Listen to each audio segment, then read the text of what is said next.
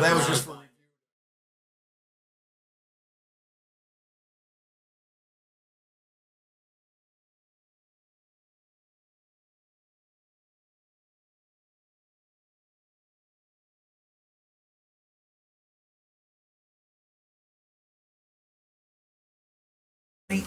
Jenny and Joan. I'm all by myself. All right, I'd like to call to order the committee of the whole meeting for Tuesday, June 7th. First item on our agenda tonight is roll call. Miller? Rosato? Here. Beck? Here. Connolly? Connolly? Chansit? Sofa? here. Wolf? Here. Barron? Here. Lehman? Ayazi? Here. Malay? Ewer? Here. Cerrone? Here. And Vogelsinger. We have 8 out of 14. Malay is here. I just joined. Sorry. Oh, thank you. We have 9. All right. Item number 2 is a reminder to please speak directly into your microphone for the recording for BATV this evening. And then item 3 is approval of minutes from April 19th, 2022. Any comments or corrections on those? Can I get a motion? I make a motion to approve. Second. Motion by Cerrone, second by Solfa. Roll call, please. Cerrone? Aye. Vogelsinger? Aye. The motion, I'm not ready to be first. Miller? Rosato? Aye. Beck? Aye. Connolly? Chansit? Sofa? Aye. Wolf? Aye. Barron? Aye. Lehman? Ayazi? Aye. Malay? Aye. And Ewer. Aye. Motion carried 10-0. Okay, thank you.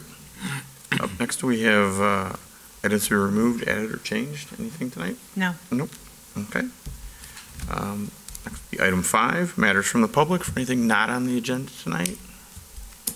Anybody online? Nope. Okay. Hearing none, we'll move on then to item number 6, which is a presentation on single-use bag fees from the Batavia Environmental Commission. Welcome. Hello. So let's see. Needed to stop sharing, right, Laura? Stop. Or you need to stop? Thanks for the reminder. Okay. And then I share. Yes. What do I do? Share. Oh, the shirt. Yep. And then the PowerPoint icon there. Let the record reflect that Alderman Lehman has joined the meeting. And should be good. Yeah. All right. Thanks for having us. So as you know, we're the Batavia Environmental Commission. My name is Alex, and we also have Carolyn here and Emma. We are going to be talking tonight about our proposal for a single-use bag fee to reduce single-use plastic in Batavia. And I guess I'll preface this too with, I know that there was a news article that was released, I don't know if that was about a month ago, and kind of generated some talk within town and in council, and we did have a plan to present to you guys, and unfortunately that news article came out before we had a chance, kind of jumped the gun, but we're here now to talk about that. Before we get into our proposal, we wanted to talk a little bit about kind of background of plastics. Plastic production really started in the 1800s initially when it was developed, and it did offer a way for a reduction of natural resource use. So we are heavily dependent on wood, animal bone, and animal fat. So that was good. However, we've now become so dependent on it, it's ingrained in our daily lives. And obviously, as we know, there's a lot of use of plastic now. And although plastic is recyclable, as you can see in this chart, most of it actually ends up in the landfill. And things that are in the landfill do not break down. They just kind of sit, and we need more landfill space. So it's become a problem today. We also know a lot about, as we've seen in the news, plastic doesn't always end up in the landfill. A lot of it, especially plastic bags and lightweight plastics, escape the disposal trucks, end up in our natural areas, in rivers, flow downstream, end up in oceans, impact our marine animals. We also have a lot of harmful effects on humans, both from extraction and transportation of oil, the refining and manufacturing process, produce plastic, find plastic particles that break down in the environment, and we then ingest along with other animals that ingest that. And then also, as I mentioned, waste management. What do we do with all of this plastic that needs to be disposed of? I'm not going to spend a lot of time digging into these details. I think we've heard about this over the years, and you should have also received a packet of information that you can read through at some other point, and we'll also provide a copy of this presentation to you as well. Again, just to reiterate how much single-use plastic products actually don't end up in landfills or in recycling facilities. I know I've seen it a lot on the Fox River in town when I'm walking on the river walk, in forest preserves when I'm in the woods or the prairies. So it's obviously a nuisance from that perspective as well. So we are all familiar with this adage of think globally, act locally. And that's really what we want to do here in Batavia. Just again, reiterating the environmental impact that plastic use has on marine animals. 100,000 animals are estimated to be killed each year as a result of plastic bag pollution. There's enough plastic thrown away each year to circle the earth 4 times. Every minute, 1 million plastic bags are used, and less than 1% of those bags are actually recycled. Another issue of plastic bags specifically is that a lot of people mistakenly think that to recycle them, you can put them in the curbside recycling, which is not the case. And when that does happen, it will clog up the recycling machinery, and those have to be shut down. Grays Lake Waste Management reports that it costs nearly $1,500 per hour when machines are forced off to clear those plastic bag blockages. So for our proposal, which we'll get into in a little bit, we are including single-use bags, which you may have heard me mention a few minutes ago. So that would include both plastic and paper bags. So why are we including paper bags? A lot of people may think that's actually a more environmentally friendly alternative.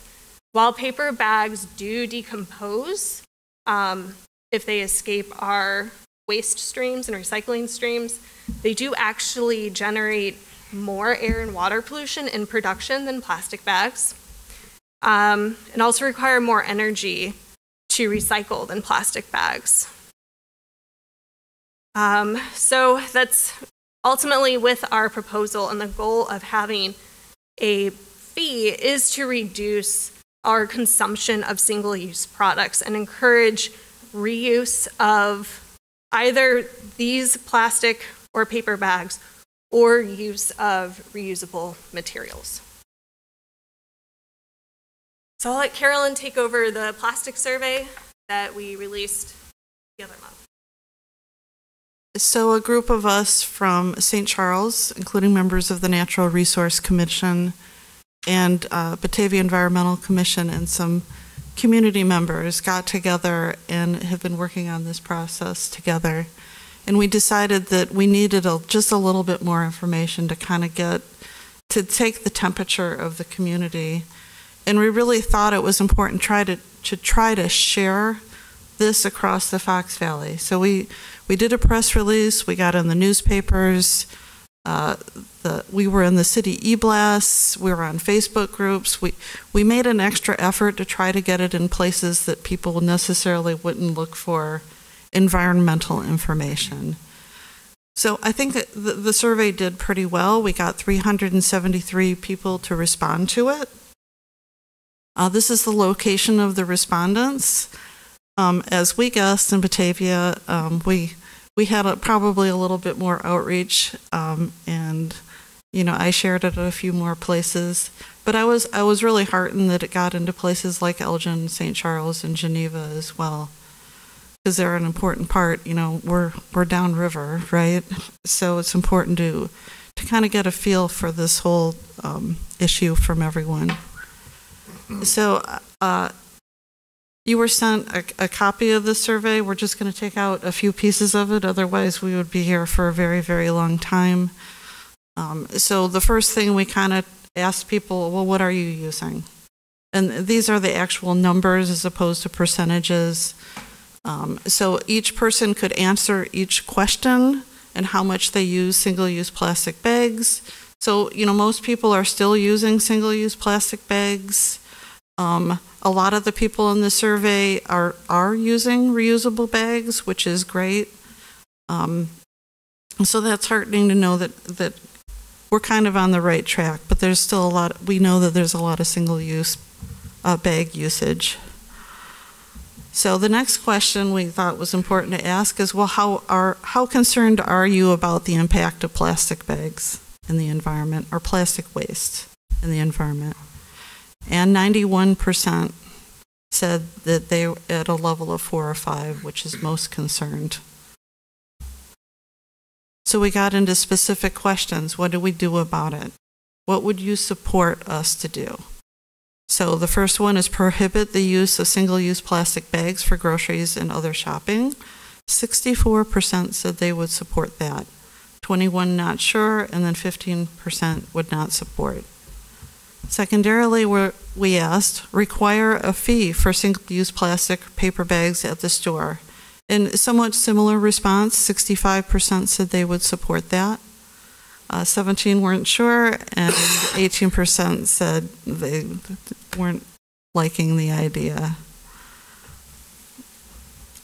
The next question we asked, should we encourage stores and restaurants to use recyclable and sustainable products? And that was a resounding yes. And the same thing goes to prohibit use of styrofoam food containers for carry-out of food. 85% supported that as well. We're not pursuing that right now because I think that as we've seen from other bans, sometimes something like that can have unintended consequences, and we know that food service is having supply issues right now. So that is not something that we're interested in taking on at this point. Restrict single-use plastic items such as plastic straws, stirrers, and utensils. 70% say yes. Encourage restaurants to only include straws, utensils, and condiments if requested. There's an 88% yes rate, which is pretty good. Only 4% no. So I think that's a resounding, please do something about this. Emma's going to take, oh, no, Alex is going to take the next section. So we wanted to just kind of quickly talk about some of the other ordinances and legislation that have been put in place across the country before we get into our proposal. So I'm sure, as most of us are aware, there are several states in the country that have initiated plastic bag bans. There are also states that have implemented plastic bans that impose a paper bag fee, as well as several U.S. territories that have also outright banned disposal bags altogether, and hundreds of counties and municipalities across the country that have enacted their own ordinances of either placing a fee on bags or banning them outright. Within Illinois, there are several communities that have implemented single-use bag legislation, and a lot of these are ordinances that we have kind of combed through and used in our proposal. Again, just reiterating, there's a lot of movement and traction on this within the Chicago area. So we're just one of several communities that are looking to do this if we haven't already done it. So as an example, the city of Chicago has implemented a fee. They originally did have a ban, and then they weren't really seeing great results. And that's actually, I think in the packet, there's a study that does highlight outright bans don't really seem to do what we want it to do. Fees seem to work better to reduce use of single-use bags. Evanston, again, as an example of that, they had a ban and they're currently reassessing that. Obviously, with COVID coming into play, that kind of threw things up in the air as well, and a lot of communities were either pausing it or kind of backtracking what they had done before. Oak Park has a fee, and what I thought was really interesting about that is they've seen a drastic decrease in the amount of single-use bags used per month. So they went from 1.4 million bags per month and decreasing to an average of 200,000 bags sold per month. Again, Woodstock, another community, and Edwardsville also just recently implemented a fee as well. Also to note that the state of Illinois numerous times has talked about a bag fee legislation, and for various reasons it hasn't happened. It was kind of paused again when COVID came up, but we would expect that at some point this is going to be back up for discussion, and our goal is to try and implement something before it happens at the state level. While the goal of what we're doing is not to collect a revenue from this, if there is going to be a fee collected, it would be great to keep that locally and be able to use that to fund different projects that we'll talk about in a few minutes. As Carolyn mentioned too, in the survey, there was a lot of support for decreasing other single-use plastics. Those would be things like straws and plastic utensils. These are items that just automatically can't be recycled. And there are examples of several states with bans and restrictions on those products as well. Including the city of Chicago, they have an ordinance that just encourages establishments to only hand out foodware and straws upon request. So there's no fee as part of that, but it's just kind of a encouragement to reduce use of that product. So I'm here to talk about our Hope for Batavia and our proposal to enact a 10-cent bag fee per bag. And like we discussed earlier, that would be any single-use bag, so paper or plastic. 4 cents of that would be retained by the retailer. 4 cents of that would be retained by the city of Batavia for a proposed environmental or sustainability fund that I'll discuss in a minute. And 2 cents retained for the Kane County environmental programs. So along with the bag fee, we would also like to take the example that Chicago set and have a, other plastic, single-use plastics only available upon request. So things like straws, utensils, stirs, condiments, what you find at restaurants. Obviously, retailers can use the funds collected at their discretion.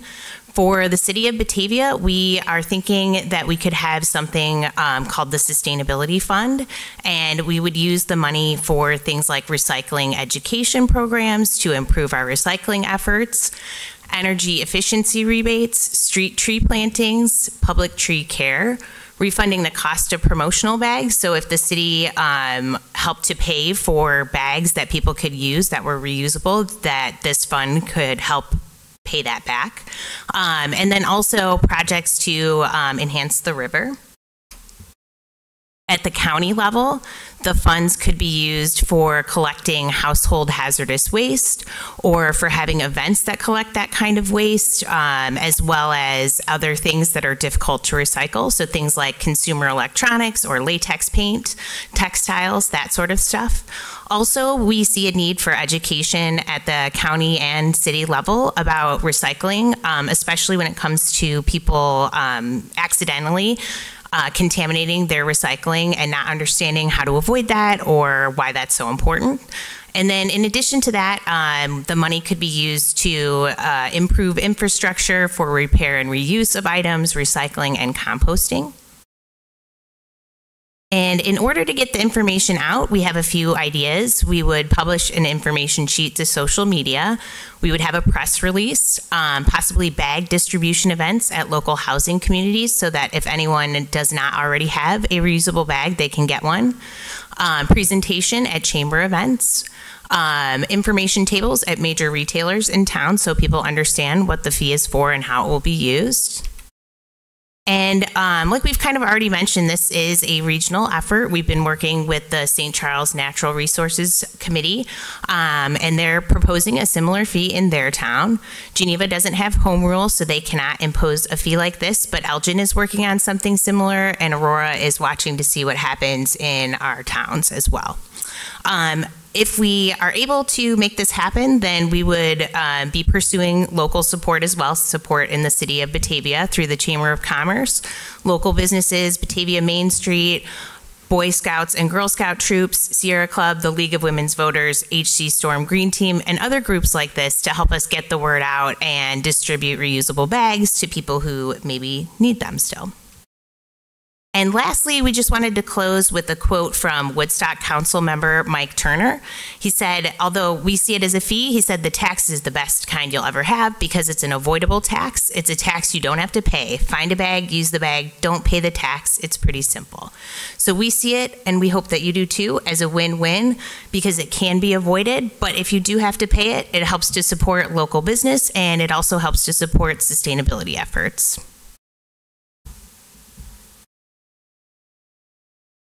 Questions? Anybody have questions? Mark? I'm just going to recuse myself from the discussion because it affects my business. So, Nice jacket tonight, too. Does Aldi hand out a lot of plastic bags? Your Honor, go ahead. When this thing originally got the attention first time around, it made its way all the way to Channel 7 News.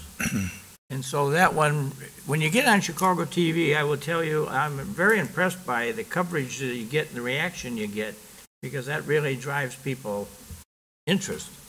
And so the morning after that happened, the phone upstairs in my office rang probably 7 times with people to call up and offer an opinion about this.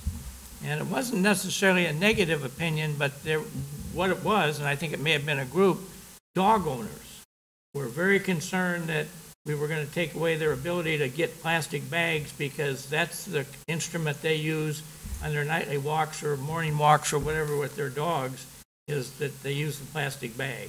And so they were almost pleading on the phone. Nobody knew anything about buying it. They just thought there was going to be an outright ban and you wouldn't be able to get a plastic bag. But, in checking with some of my staff, I guess we're of the opinion we are running at an all-time high in Batavia with dogs. We've never, ever had as many dogs as we now have in Batavia with the number of people who have them. And they're nice dogs and, they're not causing any problem. But the folks really cherish the plastic bag as the way they can solve their problem of picking up the dog's residual as they walk down the sidewalks and the streets. And I admire that because I think that's something as a city we should strive to see, continue to see. I'd rather not see the other type of situation where they didn't pick it up. So I just share that. I don't know how that factors into what you're proposing here, but that is a major issue that I think is out there in the neighborhood with folks as far as the plastic bag is used as the tool to deal with the dogs. I don't know if we have to respond. I'm a dog owner myself, and I try really hard not to use plastic bags. But even with trying to not use plastic bags, I still have enough. They accumulate somehow. They multiply, and I still have them. And also, I sometimes buy like little rolls too, and they're not super expensive. It's probably, I haven't done the math, but it's probably cheaper than buying the 10-cent bags and using them. But maybe Alex, do you want to weigh in at all either? I know she owns dogs too. No, I would just reiterate what Emma said. I am a dog owner. So when I'm walking my dog, I do use plastic bags because it is kind of the easiest and most clean way to pick up after my dog. But yeah, I try not to use plastic bags, but I have accumulated them. So I do use those. I do buy the rolls. I'll buy like a big kind of box from the store of the rolls, and I personally don't think they're really very expensive, so that seems to work for me. But yeah. Nick? I have a question, and it stemmed from, this is great. I mean, I support a tax, but I would not relish being the first community around here to do it. I would rather it come from the state level where it's equal than the retailers have an equal. Have you reached out to any of the retailers, and what response have you gotten from them? We have not reached out to any retailers personally. We kind of use the Oak Park example and the Woodstock example of how it's worked for them. But I would suppose that would be a part of trying to move forward in what this might look like and who it might apply to, that we would have to bring in more resources to find out exactly who this applies to and what it means. I would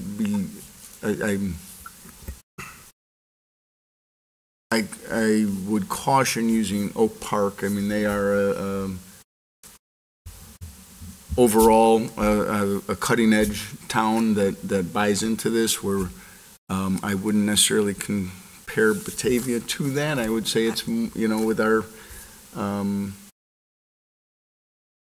aging and the retirements coming in and fixed incomes, we don't have the same kind of demographics that they do, but I think so I have concerns with that. I think I understand what you're saying about it, but the businesses that this applies to are primarily going to be big box stores that are dealing with this all over the country in another community. So they're already dealing with bag fees, bag bans. Target, Trader Joe's is already going to do that on their own. So they're not going to apply to the small mom and pop shops. I can say that correctly. And if you look at the packet that we sent you, I think one of the things that we also need to remember is, most people have lots of bags in their home. They can even reuse a plastic bag. So I don't think that this is an unwarranted or onerous fee for most people, because I think most people have them. They've been given them. We can even come up, and that's one of our proposals, if we feel like it's appropriate, is to get people, maybe some local businesses and not the city, to sponsor bags to hand out to people that are low income.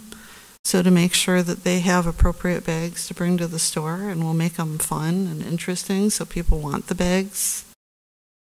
On the positive side, I agree with you there. I think communication and education around here. I mean, as I was watching the presentation, I'm going home and telling my wife we got to put reusable bags in our cars, so we limit it, but I'd rather it be my choice. But the education and communication are key, so I like those aspects of this. did want to add just a little bit to what Carolyn was talking about too. So I have a friend who lives in Duluth, Minnesota, and the city of Duluth just also passed a bag fee ordinance, but she was telling me that the community kind of rallied around this and did kind of like take a bag, leave a bag programs. There were also sewing groups that had donated fabric, and they made bags to distribute to community members, to people who needed or wanted reusable bags. So I think, if we decide to pursue this, we can get really creative with programs like that as well to support our community members, so it isn't very onerous, and that we're making it as equitable as possible. Sorry to jump, just one last question from me. You had mentioned this wouldn't apply to mom and pop. Do you differentiate the retailer of who this would apply to and who it doesn't? Yeah, I think one thing that we don't have laid out in this presentation, but is in the packet, is that depending on which ordinance you look at, some ordinances say any business larger than 5,000 square feet. Some say larger than 7,000. So obviously that would have to be all, hammered out. But the smaller shops, this wouldn't apply to. I think the concern is, when you have a different shopping experience in bags than if you go to, say, the Tea Tree, right? Or if you go to Jewel, right? You're bringing one bag home from the Tea Tree, and they're a small business, right? And you could bring home 10 or 15 plastic bags from Jewel because you're buying so much stuff there, and that's the case with a lot of the big box stores. So it does make sense to do that. There are some cities that are proposing it that it apply to everyone. The bag bans generally do too, but we think that this will be more effective in building the behavior that we want to reuse bags, which is really the goal. It's just like find a way for them to bring the reusable bags. And in all the research that we've seen, about 10 cents seems right. Giving people money back doesn't seem to work. Bans don't seem to work. But in that range, and we picked the 10 cents also because, and I don't want to shortchange Batavia because I think Batavia is pretty progressive. I believe that. We had the most support for a lot of the things that we had in the survey, but I can't even remember where I'm going with that. But in the bag fee, I think that's kind of the sweet spot. That's what Elgin's looking at. That's what Northbrook's looking at a fee too. St. Charles is going to propose the same thing, so it can be the same, so people know what to expect wherever they go. And we can't, I would love the state to do it. That's what I kept saying. I want the state to do this. Why isn't the state doing it? But sometimes you have to start locally and it has to go up. And that's why we think it's really important to start here. Abby? I was going to ask you to go back to the proposal slide because I couldn't remember if the square footage question or if that was listed on there or not and who it would apply to or not. And then the other comment I was going to say is that in the ordinances that have been proposed by the state, like they mentioned, there's a grandfather date that's moved with the proposed legislation up with it, that municipalities that pass something by a certain date would be grandfathered in. We get to, keep our fees. They wouldn't go to the state. And I think the more and more cities that adopt this, the state, I would imagine the state will see the revenue source draining and pass it quicker than they are getting to it now. And I agree with Carolyn. I think there's a lot of room for Batavia to be a leader in general and to take the lead on some of these. We're certainly in step with the surrounding communities, all looking at this too. The survey data shows that people are generally responsive to this. This is not something that our kids are going to find weird, just like our grandparents didn't find it weird. There is just a weird window in time where plastic bags became a norm, where our grandparents never used them, our kids won't use them. It's not Aldi proves behaviors can be modified if asked to. And I don't want to put you on the spot, Mark, but how big is Aldi? Is the Aldi store in Batavia? Like for reference, how many square feet is Aldi? It's about 14,000. Okay, so they'd qualify. Not that they have a problem with plastic bags. Berkeley's the same way. We can be trained and we can be okay with slight modifications to habits. I brought a visual aid here. These are my bags, and it seems kind of strange to show you my bags. But why am I showing you my bags, right? Is because I've taken these bags to the grocery store since 2013. So I'm guessing these bags have seen over 400 uses. And in some of the research, they say, well, you have to use something 100 times or 130 times to equal plastic. Well, you know, for those of us that go to the grocery store every week, that goes pretty quick. And if it's a decent bag, it's going to last. And now I keep it in my car. I bring it every week. You know, during the pandemic, it was frightful going to stores and coming back with all those bags. So it's been a big savings doing that, and I know other people can do it. Jen? Just one thing to touch upon. With this ordinance, it kind of hits one of the goals for the Greenest Region Compact that we all agreed to a year ago, and that we're looking to pursue.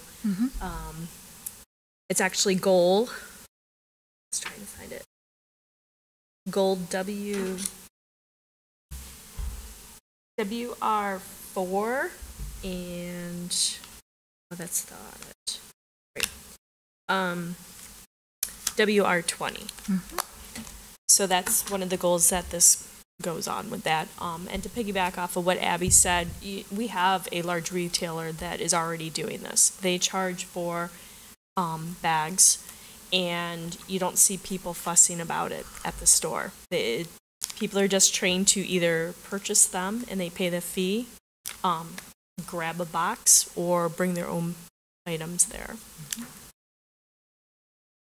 Leah, go ahead. And off of what Jen says, Aldi's one of the most affordable places to shop at in Batavia. So people who already might need to find the best price for produce and meat are going there and providing their own bags or using whatever resources they have and not relying on stores to provide that for them. I also agree with Abby and with the Environmental Commission that I think Batavia is ready for this, and we are an outdoorsy green community, and I think a lot of people would be excited about this opportunity. I think we can be leaders in the Fox Valley, not only in this, but in lots of different areas for us to move forward to support our communities and in areas like this. So I think it's exciting, and I think it's something that we should definitely consider. I guess my comment would be the only thing that I want to know is who's administering it? How are we collecting it? Is it on the businesses to report, similar to the way we do the gas tax? What are we going to use as a metric to know that we're collecting the right amounts and that the stores are collecting the right amounts, so we can keep track of that? And also, I think this is one of those that I hope it ends up failing, that we don't raise money from it, that people just don't buy the bags. And that's what I think the goal is with this, is to get to that point where maybe at the beginning of this, it raises a lot of money and we get to do some things with it, but then eventually that dollar value tapers off and goes away, so people aren't buying the bags. Yeah, the goal is absolutely zero. Right, and that's something that I think we need to talk about, because I think the public needs to be aware that that's where we want to be, is that we want that to go away and everybody to use those bags. I mean, I think of the things I do and the looks I get when I walk into even Home Depot or Menards or something. No, I don't want a bag. I'm just going to carry out what I bought because I don't want another bag. And how often it is when I go through the bags that we have and I'm like, where did this other bag of bags come from? To get rid of these. And then you think about when you do come home with 5 in each hand when you walk out of any store. And that's how we end up with all of the plastic. So would you direct staff to work with Batavia Environmental Commission to come up with perhaps a draft ordinance for you to take a look at, and then also do the investigation of how the fee is administered from the standpoint of, is it just the honor system with the retailers to tell us how many bags they charged people for, or whether there is some more exact mechanism in order to determine how to collect the fees, because I'm not sure how we would do that. Yeah, and right up front, I just kind of would like to know that, because it's not like we have, 100 places we're going to get that from. But there has to be some time spent in it. What staff's going to be responsible for that? What are we asking businesses to do? How much time are we asking them to spend to create some kind of document or some justification for what they're paying or not paying? I think that those are some of the questions that I have in it. I know we don't have full council here tonight, but I think we've got support for this. That's my feeling, and from the public side of it, I think we've got that support. When you go to things that happen in town, that the farmer's market every Saturday, and you look at how many people walk through there, no, I don't need a plastic bag for my vegetables. Just throw them in on top of everything else in my bag that I got here. Because so many bring their own bags Right. anyways. And that's the reality of it. And I think that carries over then when you've got that bag in the car all the time, that you just take it with you when you know you can use it. So could I propose that, since we are potentially going to have 2 cow meetings that we don't have on the 14th and the 21st, I'm imagining that the 28th might be a pretty sizable agenda. And then the following meeting is going to be another city council meeting that happens on a Tuesday night because of the July 4th holiday, so that the next time that we would bring this back would be potentially the second Tuesday in July. That's okay with I think that's fine. That gives you time to do some of the research and to see what some of the other communities are doing. Yeah, how they administer it, who's responsible for it. Is it somebody in their utility billing department that does it? Or, how we would do that internally. Sounds good. Because I think that's questions we have to think about, so we don't create something and then all of a sudden have to figure out, okay, now who's going to do this? When is St. Charles doing their presentation? Isn't it soon too? I know that it was soon, but I don't know when. They're We might a have slightly feedback different from St. schedule Charles as well. for meetings. I know if you look at the sample ordinances that I sent out in the email I can check with yesterday. St. Charles.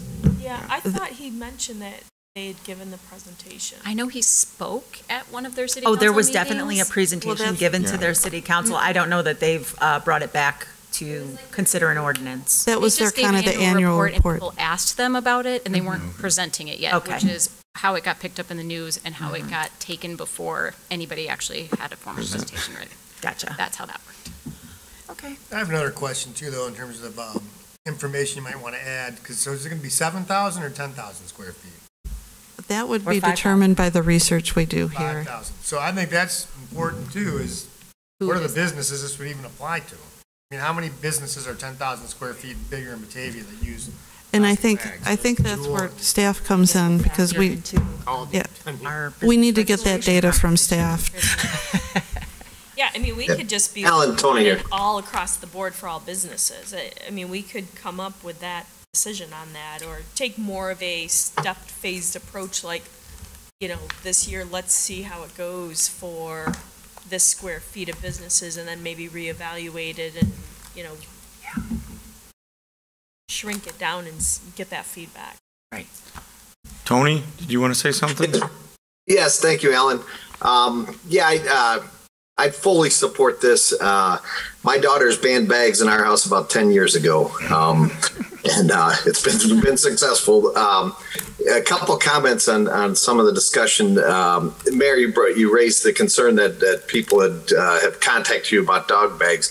I would point out you can buy biodegradable plant-based dog bags online. I would imagine you can probably buy them at some pet stores. In terms of Nick, your concerns with Batavia being first and what this could do to businesses. I don't see this as driving business away from Batavia to save 10 cents on a bag.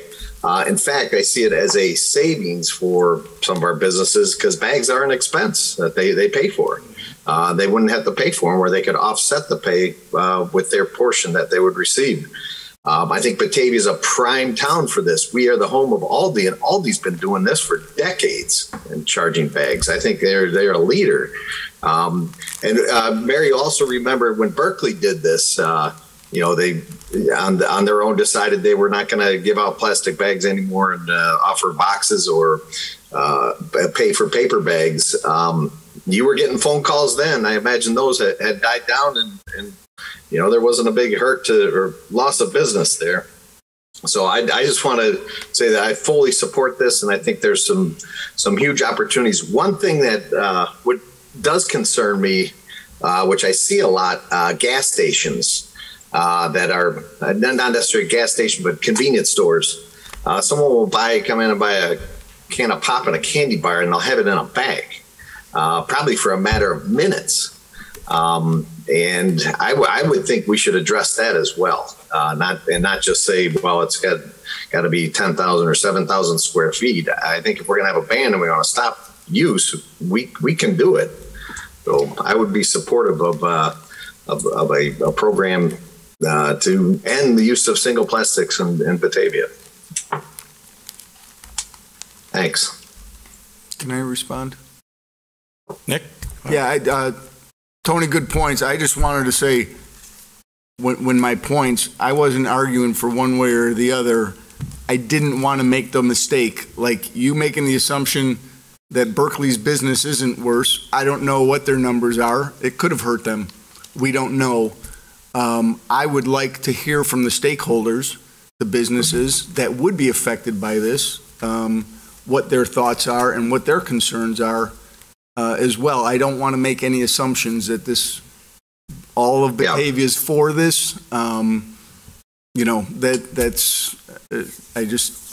Let's get the information and do it the right way.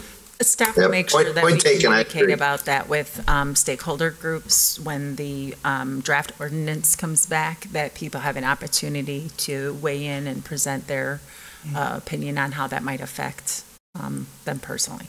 Right. And definitely reach out through Main Street and the Chamber, so that way we get some feedback from them on how they would handle that. Mm-hmm. Okay. And more than just, going to 10 of them on the Randall Road strip, but be able to ask them to specifically try to ask some of the smaller businesses how they would handle that if they got, if that change was presented to them. Okay. Alan? Yeah. So current businesses that already have this model and are already have their fees set up, would they get grandfathered in with their own? Would they stay doing their own thing, like Berkeley and Aldi? Well, Berkeley's doing bags, and they're not charging. They're not charging? They're waiting for us to put out the ordinance to begin charging for the. Berkeley's not charging? No. I would think that would be fair to grandfather them in. Be interested to know what Aldi has done in other, obviously they have a presence in places that have already enacted ban. I would assume they get grandfathered in. Do we know anybody at all? Do we know anybody that might enact all the questions? Not anyone in this discussion. No.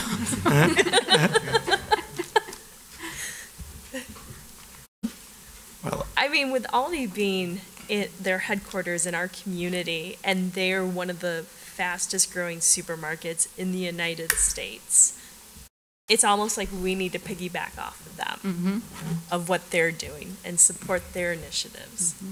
Because I know there has been, and I won't get the scenario or the anecdote right, I know there has been pushback from Target in other cities where this has been enacted. I don't remember when it was or where it was or what the outcome was. I assume that it was passed, but they have pushed back in other places. But I wonder if some of that has changed with the energy. Yeah. Everybody going green and putting those initiatives in at their office, being sustainable. And at first, it might have been fear. It would be interesting to see the results that have come from the communities that have enacted it. But I'd rather react on those facts than on anecdotal theories that us 9 have sitting here. Okay, well, I think we've got direction to go with, and we'll get some information and then get an ordinance back in front of us, and we'll make some decisions on sizes, on who's within the ordinance and who's not, and then move forward with it. Thank you very much for the presentation. Thank you. And I'm stepping out for the next one, Alan. Okay. And Mark's stepping back in. Fifth ward. Okay. You're it. Okay, up next is item 7, an approval on a Class A liquor license application for Sturdy Shelter Brewing LLC, located at 10 South Shumway. So moved. And let's see, Dan is not here. Right. I guess I'll just take it. He's on. Or is Dan? He's online, I think. Dan is online? I didn't think he was. Yes, he is. Oh, he's on now. We don't have them back up there, so I can't see. Our Chief Dan is here, but We gotta ask him when he got on. Yeah, I'll be very happy when I don't have to try to manage a screen and a room. It's multitasking. You're talking Dan Ewell, our chief, not Dan Chanzit. This is government service. Yeah, I don't think Dan Chanzit's on. Okay, so we have Sturdy Shelter Brewing here, and they have an application pending for a Class A liquor license. As you may know from other times that we've had Frank here telling us about his business. They're opening a craft brewery on Shumway Avenue. They're right in the heat of doing their build out right now. See things happening there every day.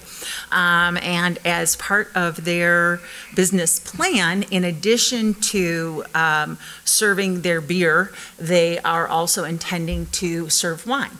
And we don't have a mechanism under our current liquor code where people can obtain two different types of liquor license. And so under our code, it makes most sense because there is the anticipation that they would also occasionally be serving food, that falls more under our tavern license than under our craft brewery license. And so that is why you see this business applying for a Class A license as opposed to the Class H license. Chief Ewell, do you have anything to add? No, that's an accurate summary. Thank you. Mayor?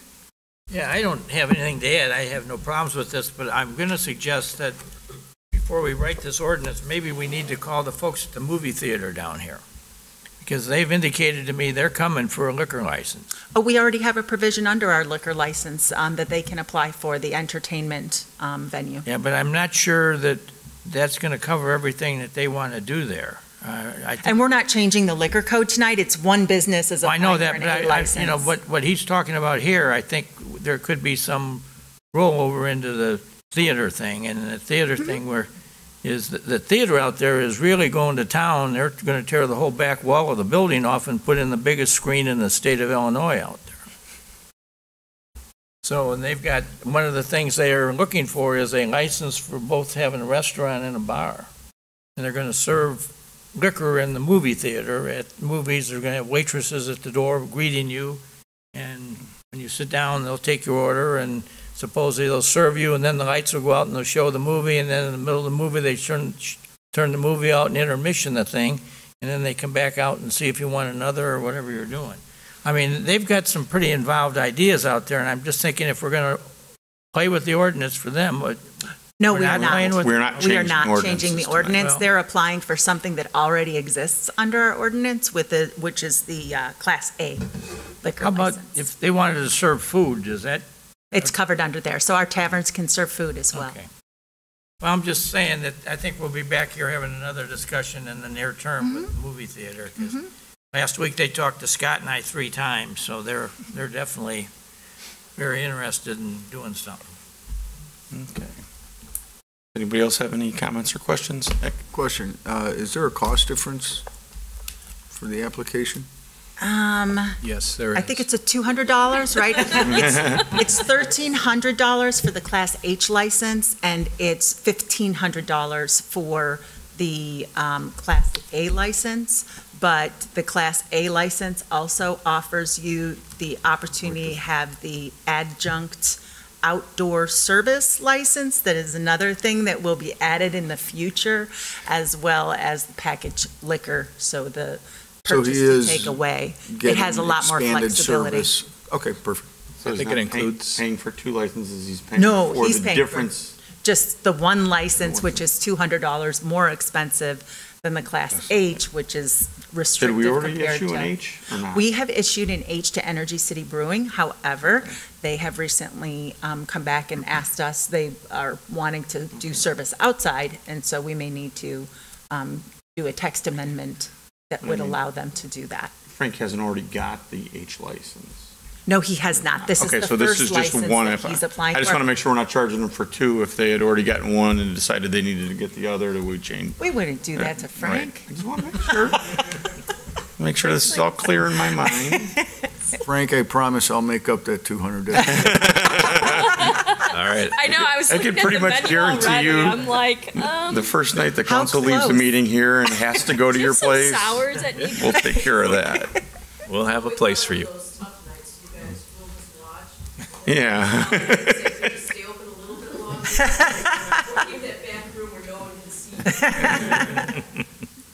No, we have to let somebody in there from the press, so that way we're all good, so Right. they can tell we didn't talk about city business. We know how to operate. Yeah, I think that the Class A license also includes live entertainment. I think Yes. that falls under it too. So Yeah. it really is a kind of a catch-all. Yeah. We're going to be a Class 3 state license, which allows you a certain amount of self-distribution along with tap room, and it also allows you to serve other things apart from beer. So it fits into our state license well, the tavern license here in the city. Anybody else have any questions? Got an opening date yet? Well, I'm afraid to say, because everyone will say, I thought you said it'd be open. We're hoping at the end of August. Okay. We're hoping. That's great. if you need any testers, Yes. let us know. Thank you. Thanks. Okay. No other questions? I'll make the motion that we approve a Class A liquor license for Sturdy Shelter Brewing LLC located at 10 Shumway Avenue. Second. Motion by Wolf, second by Ewer. Roll call, please. Wolf, Aye. Barron, Aye. Lehman, Aye. Yazzie, Aye. Malay, Aye. Ewer, Aye. Saron, Aye. Vogelsinger, Miller absent, Rosado, Aye. Beck absent, Connolly absent, Chansett absent, and Sofa. Aye. Motion carried 10-0. Okay. And Sarah, what time did you join the meeting? We didn't have the full screen up here, so I didn't see when you joined. Do you know? It was 7:02. I was having some technical difficulties. Thank you. Thank you. I'll make sure the record's correct. Thank you. All right, thank you. Very much. Thank you, guys. Yep, we will. All right, up next is item number 8, Resolution 2263R, Illinois Municipal League TIF ordinance support of TIF as a local economic development tool. Good evening, everyone. I'm before you this evening with a draft of model legislation from the Illinois Municipal League. They reached out to member organizations this spring. As you're probably aware, every once in a while, there's some proposed legislation that comes down the pipeline that may impact local municipalities' ability to use the TIF tax increment financing tool as it is currently laid out in the state statutes. Most recently, one of the proposed state bills was 2298 coming out of Arlington Heights with some proposed deleterious reduction of the blight criteria that could pose some challenges, as well as giving the Joint Review Board some veto-like power. And the Illinois Municipal League, the American Planning Association, Illinois chapter, and many, many municipalities reviewed the legislation and reached out and, asked for it not to be passed.